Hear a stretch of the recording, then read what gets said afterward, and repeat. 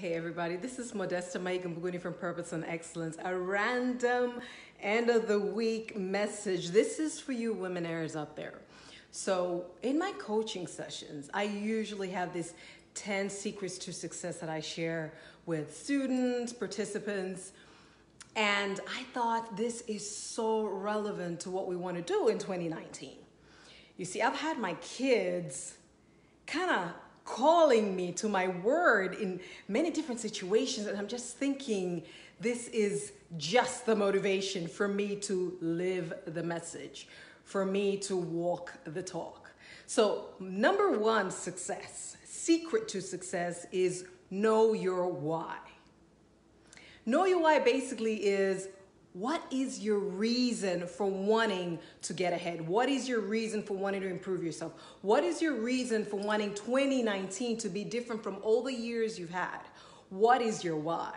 So for those who know me, my why really has been Africa. For the longest time, I've wanted to see Africa transform by purpose-driven servant leaders that drive market results with excellence. So it's always been macro. It's the continent, it's my country, Tanzania. And increasingly so, after getting married, having children, I am noticing how my husband and children are becoming my why as well. Usually people start off with their families and then, all of a sudden they get this, there is greater than just me and mine. I went the other way. So I had these incidences with my children. One of them is, so I posted this video of my daughter, doing a little, this is Purpose and Excellence, my name is Judah Rissambuguni, blah, blah, blah. And everyone's like, oh, cute, oh, wow. Well, the thing is, they watch me a lot. You guys know I've been doing this since the 1st of January, so they watch these recordings quite a bit. Matter of fact, praise to them, they can sit quietly in a room. These are toddlers, by the way, when I'm doing the recording for an entire hour. Anyway, point is, I was moving around the kitchen yesterday. And Jude, the very one you saw, she's quite the character, touched my stomach. And I said, what? She goes, do you have a baby in there? I'm like, no, not yet. I'm just kind of big. She's like, you're big? But you've been exercising. You don't exercise anymore, do you? And, so they went off in their little toddler speak. But that just made me think, exercising, one of the things that I, say I'm doing and I'll do consistently. And here's this little girl calling me to my word, like, did you say you're going to be exercising? We really thought, because they want a little brother, we really thought, and we already have a name, so-and-so is in there. No, guys, I'm not expecting, so don't even twist this message. But then I just thought, you know what? First of all, this girl is doing a script that's exactly like what I do. And then now they're asking me, like, didn't you say you'll be working out? And I've had different incidences of them speaking back. Oh, here she is. We will go. We're going soon. Can you wait for a little bit while mommy finishes the recording? Thank you. You see? And so here are they just speaking back what I have been saying to them. It would be lovely if kids could just do what you say, even if you're being hypocritical and not what you do, but they do what you do. And they're sounding back what I have said. So going back to your why do you want to improve yourself? Why do you think, okay, I've wallowed in self-pity enough, I've been confused long enough, I know the transition has been dramatic, or it's been a very long time since I last did anything, but I am here now, and my why is, so you fill in the blanks. What is your why for wanting to make 2019 a year like no other? What is your why for wanting to improve yourself no matter what?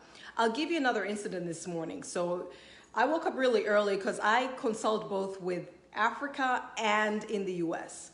And so you understand Africa is many, many hours ahead of the US. I keep all kinds of hours. Like I'm awake or asleep or not really asleep all the time. I'm always up, or I can easily be woken up. So I was up working. Hey, Grace, welcome. So I was up working early. And then after a while, just I'm really tired. So I got my kids up, take a shower and everything. They're, learning to just do it by themselves. And I asked my husband if he could take over, to get them ready, because I needed to rest a little bit. And so, Jude, can you stop rustling things because it can be heard in the recording? Thank you, Mama. Don't touch anything. This is the reality of being a mother. And so anyway, I asked him to take over and he's like, yeah, sure. And, the man slept like at 2 o'clock. He was also working on some things. And then I just closed my eyes for a little bit and just thought, Modesta, you need to get up, do what you need to do by your family, then take your time to rest. I literally spoke to myself, Modesta, get up, your family needs you. And I got up. And I went, and the little one, Jude, was already downstairs, and Jedediah was still upstairs, and she needed help. And I came downstairs, and I, wanted to make sure everything was okay. And until, one of them was taken to school, my husband took her to the bus, and I was good.